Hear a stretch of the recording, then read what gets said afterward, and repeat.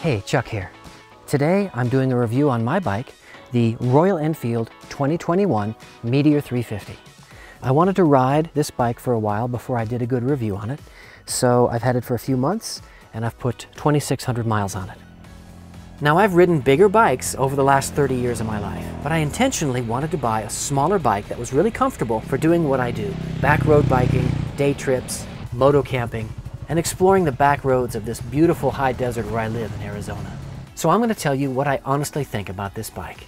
I had originally ordered a blue one, but it was taking too long to arrive from India. So I ended up buying the black one that was on the showroom floor, and I'm really glad that I did. The model I have here is Stellar Black. It's a muted black paint job, so not as shiny as some of the other ones. And I've really fallen in love with it. When you have a monochromatic vehicle, like all black, it takes your attention away from the different spots of color that some of the other bikes have, and causes you to look at the entire motorcycle as one cohesive shape. And I think this bike has a really beautiful shape. So let's walk around this bike and take a look at the physical features, starting with the front. The headlamp is halogen. Now, lots of bikes are switching over to LED lights, and I guess that's the direction things are ultimately going. But this halogen headlamp, especially the high beam, is amazing at night. This thing really floods the road in front of me with so much light. I can see everything. I'm really happy with it. I live in a national forest, so I have lots of wildlife here: deer, coyotes, javelina, foxes, bobcats, even a couple of bears have come into town. So when I'm riding at night, I really depend on a good headlamp to let me see what's happening in front of me. This thing really does a great job. Now, this model of Meteor, the Stellar Black, does not come with a windshield. So I bought one aftermarket and I installed it myself. I do a separate review on that and how to install it as well. This is an actual Royal Enfield windscreen that I bought, as you can see by the logo. I love how a bike looks without a windshield, but I like to reduce the amount of wind fatigue I get when I'm riding at higher speeds. And it's not a really big windscreen, just enough to keep the wind off my chest and the bugs off of me. Now, the levers on both sides, the clutch, the brake, are in a position that I find really comfy for my hands. The clutch is a little bit of a stiff pull, but it's not enough to wear me out, so I have no complaints about the levers. The switches on both sides are all really nice. Big solid clicks when you move them. That way I'm not wondering whether or not I turned off my turn signal. I can feel it through my gloves. So great control switches on both sides.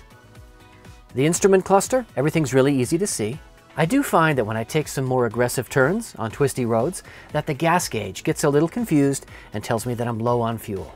So I've learned that I need to give it a couple of miles of riding upright until it settles down. But that probably happens on a lot of different bikes. The gear indicator does give me some false readings between first, neutral, and second, but again, that's common on other bikes. So I've learned to just check to see what gear I'm in manually. I think it's a good idea to know how to do this manually and do it all the time anyway. I think gear indicators on gauges are more of a convenience. The Royal Enfield GPS navigation system is called the Tripper. Now, I do a completely separate review of this in a different video, so I'm not going to say too much about it. It does work.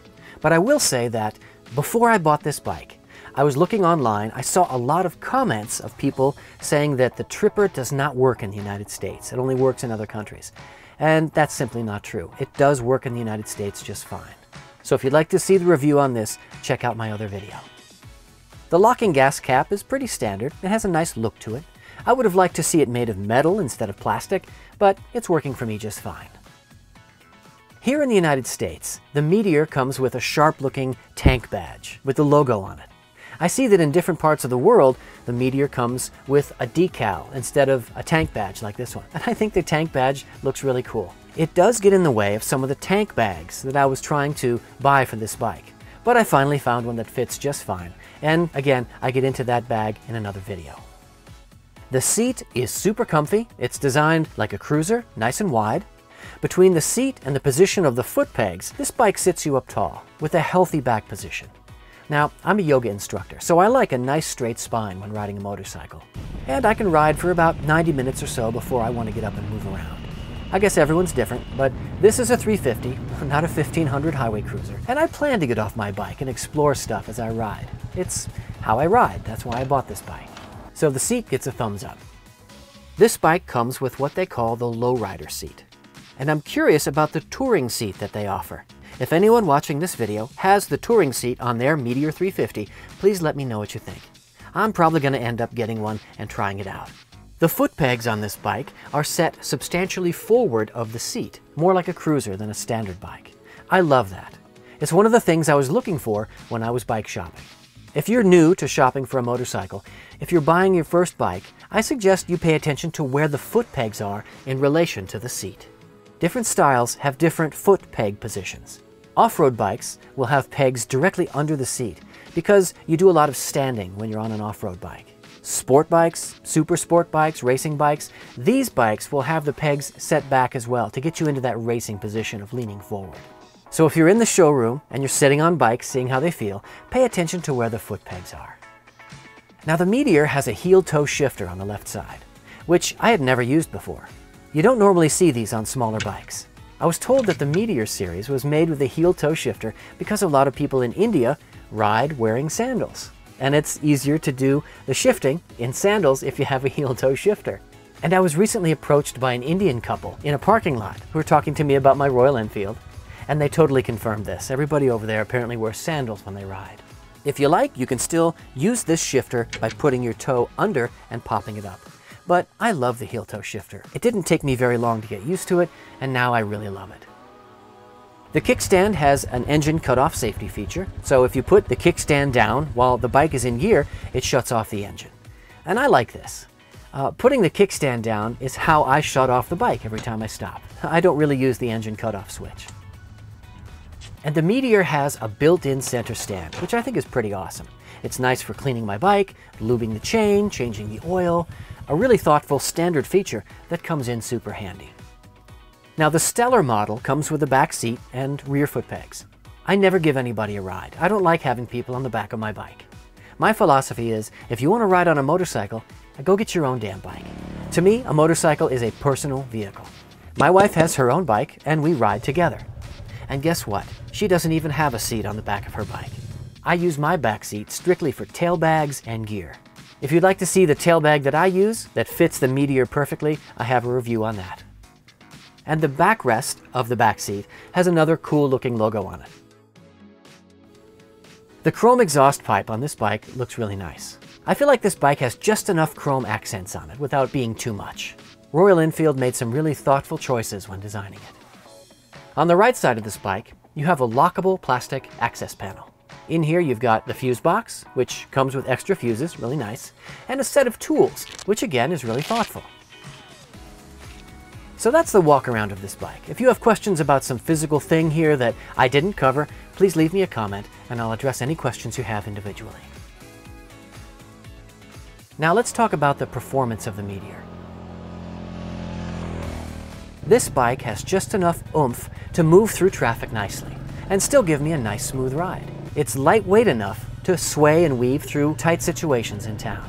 I wanted to have a lighter bike for that very reason, and the Meteor is a lot of fun and very easy to handle while still feeling really stable. It's a great mix, a great size. Because I'm a backroad biker, I only get on highways that are up to 65 miles an hour, and the Meteor gets up to about 70 just fine. Because it's a lighter bike, about 400 pounds, I get pushed around by some of the crosswinds sometimes, or the occasional 18-wheeler that passes me, but that's just what it's like being on a bike. The anti-lock brakes have already saved me a few times. I'm a very safe rider. I follow traffic laws, I like going the speed limit, and I've actually been through 2 motorcycle safety courses, which I would recommend, by the way. But there are always drivers on the road who pull out in front of me and surprise me, so I'm thankful to have the anti-lock brakes. They work really well, they're smooth, and I'm happy the bike has them. And some other notes about the Meteor. When you buy a brand new Meteor, you have a required 300-mile break-in maintenance that you have to do at your dealership. You have to do it to maintain your warranty, and it cost me about $400, so be ready for that. I know you just spent all this money on your bike, and you probably spent a bunch of money on gear, but make sure that you have this money set aside in your budget for the first visit to the shop. On my visit, they changed the oil and any other low fluids, but primarily they did what they called a valve check. It took a couple of hours, and there were no problems. And because of that visit, my warranty is still intact. If you're thinking about getting a Meteor, and you're in the United States, or, from what I hear, if you're in the UK, and you come across a dealership that has these bikes on the showroom floor, then snatch one up. Because if you have to order one from India, it will take an indeterminate number of months to arrive, until it just simply shows up and surprises the dealership. If you see one, just buy it. So everywhere I go, I get compliments on this bike. I feel like I can't go down the street to the store without somebody commenting on it. And I live in a small town. Mostly people come up and just want to know what the bike is because they don't recognize it. People who don't know Harleys keep asking me if it's a Harley. It has that older styling, and when people realize it's not a Honda or a Kawasaki or a Yamaha, I think they just assume it's a Harley. So whatever, it's a fun conversation starter. Overall, I love this bike. It's performing perfectly for the reasons that I bought it. Day trips and shorter overnight destinations on smaller highways. My only complaint is that as of the making of this video, Royal Enfield is still not offering a lot of accessories for this bike. I'm having to turn to aftermarket sources for things like bike luggage, a windshield bigger than the little fly screen that they offer, and I still cannot find a pair of hard cases that fit the Meteor 350. So Royal Enfield, I would like to give you my money for a pair of waterproof, lockable, hard side cases for the Meteor 350. Please offer that product soon for us Meteor fans. If you'd like to see what gear I've purchased that fits the Royal Enfield Meteor, check out my review videos. I'll show you everything that I've found. So if you have any questions about the Meteor 350 that I didn't answer, just put them in the comments below and I'll answer all of your questions individually. Thanks again for watching. I'll see you in the next video.